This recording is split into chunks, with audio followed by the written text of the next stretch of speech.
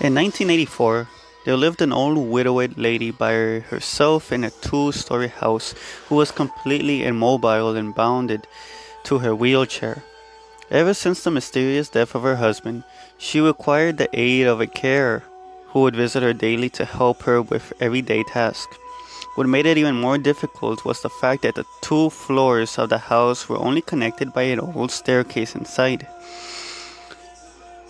When the old lady needed to move between the two, the carer would have to carry her frail body like an infant, up and down the stairs. One day the police received a call from the widow. There had been a murder. Since the police units were scarce at the time, and the murderer had already fled the scene, only one detective was sent out to conduct the initial crime scene report. He arrived to see the carer's body splayed on the floor, with her vocal cords ripped out in a pool of blood that on the first level of the house, with the old lady atop the staircase in her wheelchair watching him, still and silently, seemingly in shock. He could immediately rule her out as a suspect due to her inability to move up and down the stairs, and because she was trapped up there the time the murder took place. It was similar to the death of her husband many years ago, who had suffocated in his sleep on the couch downstairs. The detective put on the gloves, took pictures, swabbed it for evidence, and covered the body until the coroner arrived later. All routine business.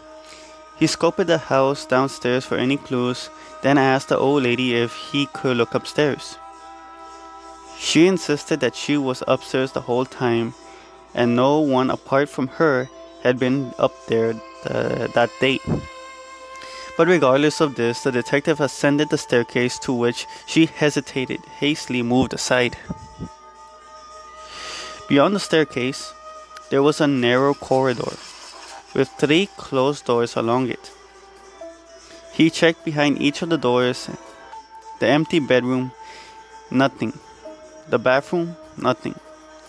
He became anxious as he slowly made his way to the final bedroom where the old lady slept. He opened it and everything looked normal. A bed, a wardrobe, and a bedside table with a lamp.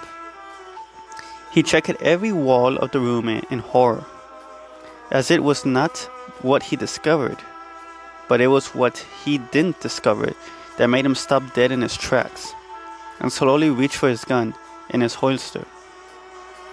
It was a detail so minor that they had completely overlooked in the last investigation of the husband's death.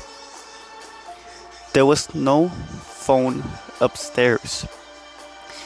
He suddenly heard a noise, and as he whipped out his gun and rushed out of the room, only to find an empty wheelchair atop the stairs.